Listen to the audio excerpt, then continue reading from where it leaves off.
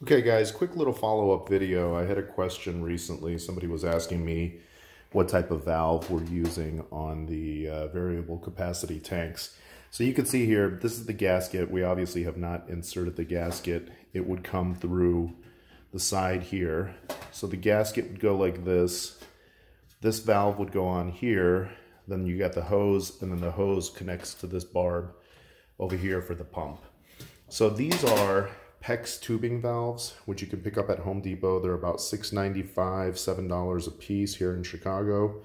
This one happens to be a Apollo on-off lead-free shut-off valve. They have shark bite and a couple other types of PEX tubing valves.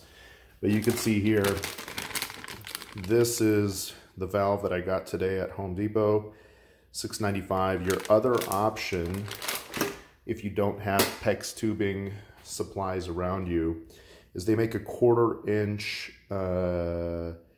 MIP valve. I think it's an MIP valve, metal iron pipe, and basically you would then thread onto this a 3/8 inch barbed end. So parts wise, it would cost you about $12. So I'll post that as part of this video, so you could see the actual model numbers and whatnot that I found at Home Depot. But this is the way we did it on our first tank, and this is the way we're going to do it on our next couple tanks, and we've had zero issue. We do pressurize up to about 5 bars of pressure.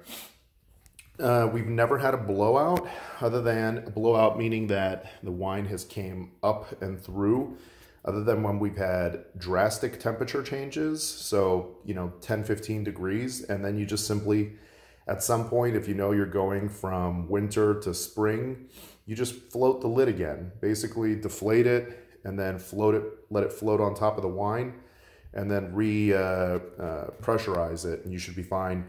The other time is when we press off, we go into the tank, and we're still in malolactic fermentation.